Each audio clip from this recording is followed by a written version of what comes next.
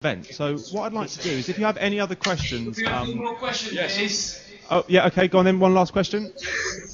Are you expecting to see any larger mammals?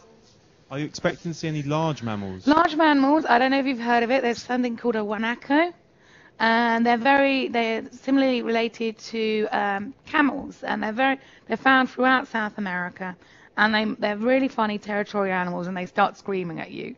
And we know that they were found there. The other very exciting thing about this area is it's a hotspot for armadillos. Apparently there's 9 species of armadillo, so I want to see some of those. But I'm not sure about any. There's some big cats, but the chances of us seeing any of them, considering how many are going to be there, they're probably going to run a mile when they hear us. But You're quite excited about the armadillos. I love armadillos. Who doesn't love armadillos? Okay, so we've run out of time for today's event. I'd like to thank all of the schools for all of your questions. That's Central Foundation, St Luke's Science and Sport, Hawkley High, Stepney Green, Lingrove High School, JCOS, Grange Primary and Woodlands Community School. Thank you so much for taking part.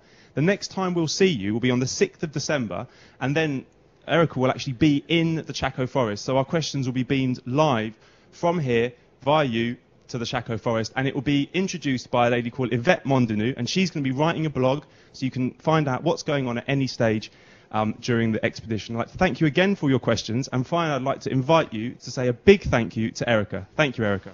Thank you. Thank you.